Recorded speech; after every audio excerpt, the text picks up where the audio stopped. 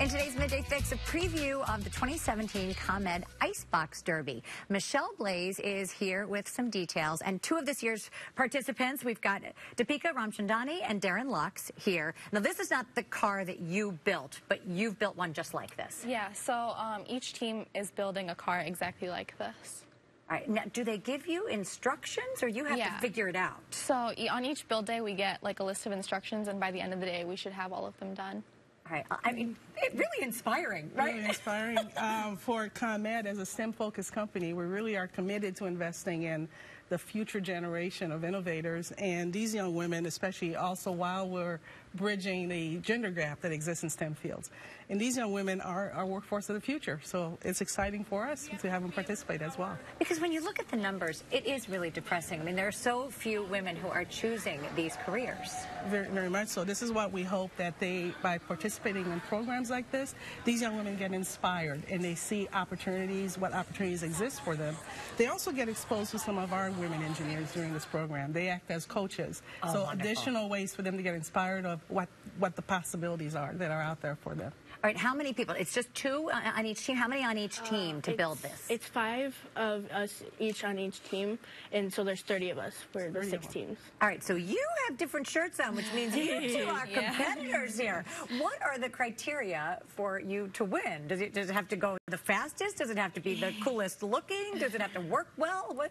So I think how race day is going to work is you're going to have points deducted for stuff that you don't do on each build day. So like if you're not wearing the correct safety measures when you're actually building, you could get points deducted, and then based on that, however many points you have at the end of race day is who the winner will be. Plus there's the questions that they ask after you complete a lap. There's a STEM question you have to ask, which can gain you points for certain things you do in the challenge. And they have to work together as a team to come up with the answers. And it's the knowledge in our books. Can you think of a sample question? Because I'd like to see if our viewers could answer one of these questions. It was like we had to know for the wiring, we had to know that in the car, we had to know that the solar battery had to be solarly wired to that battery in the front.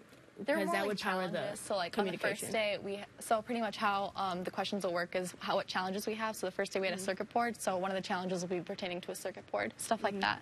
When you first thought about getting involved, was it a little intimidating, or you're like, I can do this? I wasn't really expecting it to turn out how it has been. It's been a really positive experience, especially with working with your team members and working with the other girls who are with us. So yeah, it's been a lot more like a collaborative effort than I was expecting it to be. So for other people who are watching this, or parents who are watching this, like, I want my kids to do this, this is the greatest thing, what would be your pitch to them? Do it. I've made so many new friends over time, even if we're not on the same team. Like, we all want to meet up before school starts, before the end of summer, and do something. And it's really cool. You get to learn about the wiring and the solar panels, and you do get to meet amazing mentors that inspired me to go and hopefully be an engineer one day. I think we have 2 future engineers. That's even more exciting for us at ComEd. All right, I want to see you drive this car around. So, Deepika, the first time when it was finished, right, and you had that moment when you were going to, turn it on and try to drive it, were you shocked when it worked, or were you like, was your heart beating? It was kind of cool. When we were working on the cars, one of the ways we could see if it was working or not was by pressing the horn. So when the horn finally worked, it was like a moment of relief and kind of excitement. All right, Darren, fire out that horn. I want to hear it. It works. All right, drive this baby around. I want to see. Let's see. Look at her safety helmet on. Absolutely. Points for that. Yes. Yeah, if we don't, we get docked too. All right. So I see you've taught them well. That's a good thing. Yep.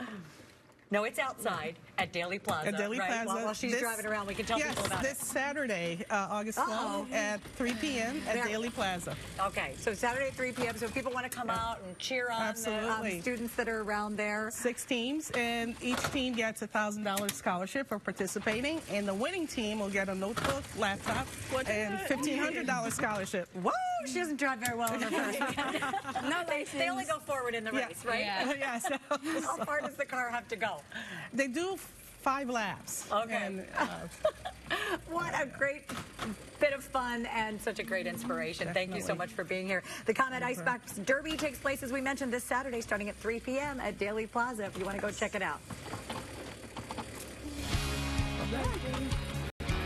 Don't go very fast.